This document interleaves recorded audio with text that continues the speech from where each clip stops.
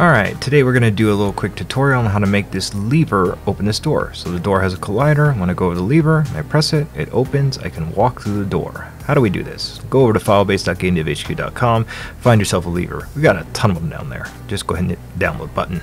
And once you do that, we also need a door. So this one I'm using the sewer door pack. It's a 5-pack of doors. In here, I'm going to go ahead and create a lever script, and I'm going to attach that to my lever. Then once I do that, I'm going to create 2 animations, a lever up and a lever down. Once I do that, I'm going to set that to an animator on the parent object. I'm going to start it with an empty idle, and I'm going to attach 2 animation states, lever up and lever down.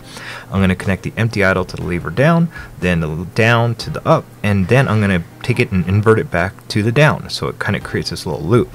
Once I get this little loop set up, I'm going to go into the actual animation, and I'm going to go to the lever down, and I'm going to go ahead and grab, or lever up, and I'm going to go grab the child, and I'm going to go into the rotation, and now I'm going to be able to actually rotate the lever itself because it's a child of the animator, and I should be able to grab that.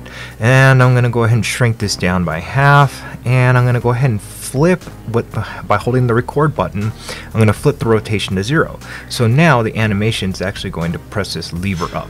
I'm going to do the exact same thing on the opposite side. We're going to go ahead and do that lever. I'm going to flip it the opposite way, record that animation. So now my animation plays down. Very cool. So now once I do this, I need to go into my script. I'm going to create a lever status, which is a bool, and I'm going to connect the animation component. Then I'm going to create a new function called interact with lever. If the lever status is false, just tell me what the status is. And I'm going to do the same thing with the inverse, just so I can check it and make sure it works. Then I'm going to go ahead and create a parameter called a bool, and I'm going to call this lever status. And if the lever down status is true, then I'm going to go to lever up. And if the lever down status is false, I'm going to go to lever down. And then in my bool statement, I'm just going to do an animation.setBool where the lever status is true, go true. Animation setBool, lever status is false, go false. And then I just got to make sure I invert that lever status every time it runs so that it flips to the opposite end. So when I walk on over to this lever now, it should work. It should go up and down.